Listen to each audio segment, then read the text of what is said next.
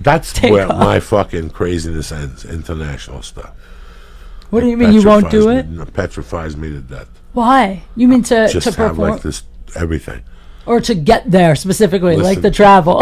I tried Jamaica twice, and I tried Puerto Rico. I could go there. But what's wrong with what happened in Jamaica? It just creeped me the fuck out. The island creeped you out? Everything. The food, the Were you there for vacation or for work? One time on vacation, one day to shoot a movie. The rest of the world isn't Jamaica, though. There's like other parts. Yeah, but I know. How can Jamaica be bad? Isn't it like, it's like home of I reggae music? saw the chickens and shit. I'm picking Rastafarians. The chicken tastes weird. The food tasted weird. They have Jamaican jerk chicken. I know they got me. I don't like none of that shit. I've never heard that before. I went to Jamaica and it turned me to like all international travel. You're like, I'm never going anywhere again. Because of my felonies and everything, I'm so scared to go international. They lock me abroad and shit.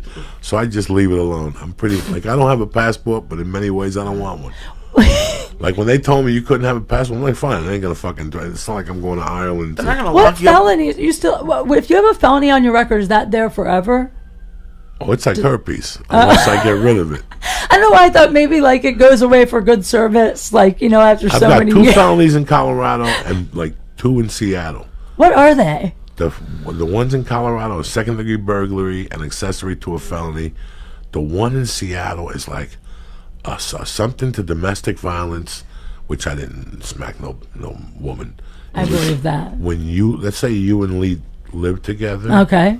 So and I was your a great dream, obviously. And I was your ex-boyfriend. Yeah. And I saw you out in a bar and we got into a fight, it'd be domestic violence. That's why. Wait, if I'm out with Lee, and I run into you at a bar, and we get in a fight. I think if he lives with you. Oh, because you're my ex-boyfriend. Yeah, that's what happened. Oh. So no, it was a horror show, but still that domestic violence thing bummed me out for a long time. And then there was like a simple assault charge at a bar. I got busted at the Comedy Underground in Seattle. Like if you walk into the comedy, if you call Ron Reed at the Comedy Underground and go, I'm coming through, can I do a guest set? You got a guest set. Ron's a manager, a comic type deal. Lee, you're looking backwards. Oh, I'm going through changes right now. This is changes. I'm enjoying hearing all the felonies. This is fascinating to me. Yeah. What's this up? Is deep. Wait, the second one. You said you were. What is it called when you help someone else with their accessory to? Yeah, you were an accessory. What were you an accessory to? What kidnapping. What? Kidnapping. How are you an accessory to kidnapping? Because this was all the same crime. The whole kidnapping thing with Ken Vella. My attorney plea bargained down to second-degree burglary and accessory to a felony. It's all one crime. Now, the accessory to a felony. I think you're one of the first people to find this out on mushrooms. Listen to me. The accessory to a felony is very interesting because that's how he fucked them. Because the court, everybody said, accessory to what felony? The second-degree burglary or the kidnapping? And he would say the second-degree burglary, and it's non-violent. Because his job was to get it non-violent. It's a long fucking story. So were you convicted, though? Oh, yeah. I got locked up and everything. Oh, but he had a great case, He did a great job. I was looking at kidnapping 1 and 2. I'm looking at kidnapping 1 and 2. If I take it to trial and I lose, it's 48 years times 2. Shit. I never see daylight. The first offer was 12 or 14. Then they went to 9 for kidnapping. And I was like, 9 for kidnapping means I do 9 Are you years. terrified? I would be not terrified because I thought at that time I was going to split. Oh. Like I thought at that time I'd split or do something as it got closer. I was out on bail. Oh so my God. At least if you get out on bail, you could fucking think and negotiate. How in the world would you split? You're just gonna like hike into Mexico? I didn't know what I was gonna do. I had a friend that had a Hertz dealership in Honduras, and there's no extradition treaties with Honduras. I had friends that were just trying to help me out. Oh my God! But the more I thought about it, I'm like, you have to run with this the rest of your life. You know, one day you come back to the States, you have a wife, a kid, a family, you get into a car accident, take it to the hospital, you're wanted for fucking 2,000 years. Yeah, you can never come back. That goes your whole life, so forget about that shit. But then this attorney just worked miracles, and I toughed it out, and I said, you know what, I did it. I always knew I was going to go do time. I knew it was in my cards. I knew I was going to get it. I might as well do this and get it over with. And that was it. Wow. What was it like? I don't know why I'm fascinated by like what really goes on in prison, because you see movies and TV, but that's probably not real. Like, what is it really? On the outside, scary? Nothing.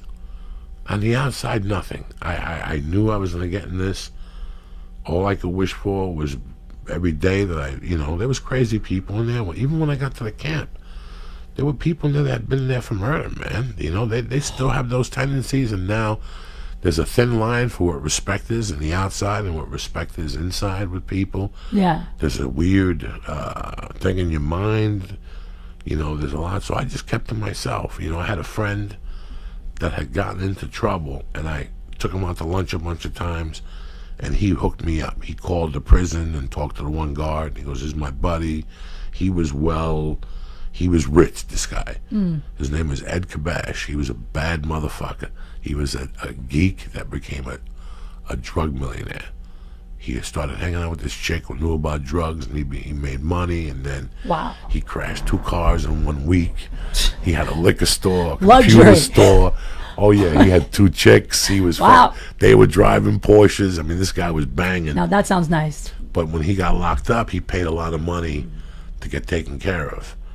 He paid a lot of money to get taken care of. So you can really pay people. He paid a lot of money to How get taken interesting. care Did of. you pay money to get taken care A of? little bit. Really? Like a couple people, just like when I got in, they told me what to do, and I thought I took care of them. You seem like a guy that would very quickly move up, though, and be running your own little ring. No, I didn't. I tried to keep, because you don't want to step on nobody's toes. Right. When I got to my final destination, I was having a great fucking time. Really? Yeah. You were having fun? Yeah. You're the first person I've ever heard say they were having fun in jail. I mean, you can look at it 2 fucking ways. You can look at it from 2 fucking ways. I had I was working in a kitchen. I had access to food. Yep. Which meant people wanted to talk to me because I had access to food. Oh, of course. They wanted cheese to make nachos. They wanted this. Oh. They like skim milk.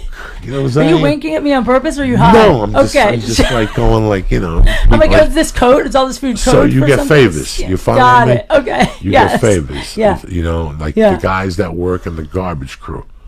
Listen, my girlfriend's going to drop off a pair of panties on the exit over there. That's the kind of favors? Yeah, like I crazy think like shit. Cigarettes. No, like maybe, listen, you like to do coke? How about I give you an 8-ball? Okay. Got it. Go to this spot. There's a bag. There's going to be coke in there. Put it down. And your dirty ball. panties. They don't search you, on the way back or something. Just think, once you have those type of jobs, people. Yeah. So, like, I had friends that would come to me and go, "My wife brought me tamales, bro. Can you put them in the freezer for me? I'll give you 2 right off the top." Bam. Oh, nice. Shit like that. I had access to a freezer. The hookup. I had access to a property 60 yards from the main facility. So the guys that were selling steroids and shit would say to me, "You have a stash over there? We'll pay you some money, We got some heroin." So I would put it somewhere where I couldn't get in trouble for it. What? I would put it somewhere where it's not in my car, but I'm watching it, but not really.